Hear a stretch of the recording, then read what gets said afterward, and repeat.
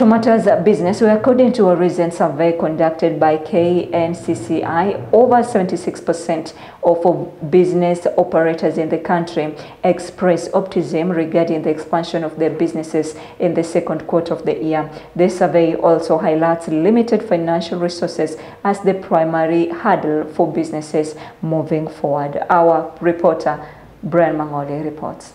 The research conducted through Google Forms over a 12-day period and collecting 214 responses nationwide delved into various subjects including revenue predictions, workforce expectations, expansion plans, and potential challenges among different industry sectors. Hospitality and tourism, energy, education, manufacturing, and processing industries exhibit the most positive outlooks for revenue growth, with growth estimates of 21% to 41%, while the financial services garners a moderate level of optimism for revenue growth. From 75% respondents, 76% of businesses intend to expand operations in the second quarter of this year. 13.1% are, however, not confident about expanding operations, while 10% are unsure about their plans. Agriculture remains the most resilient sector at 89%, followed by energy, education, ICT, transport, and financial services. Despite optimism for expansion, financial constraints has been cited as the key hurdle in the second quarter,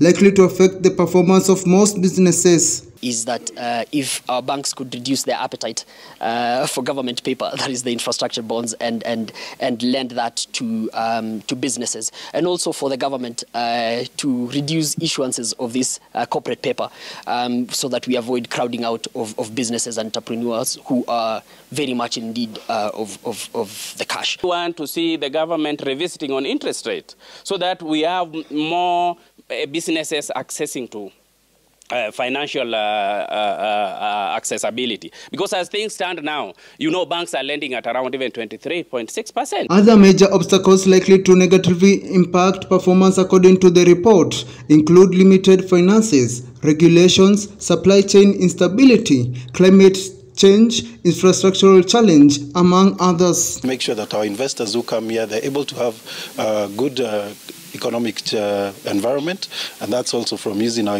special economic zones and all.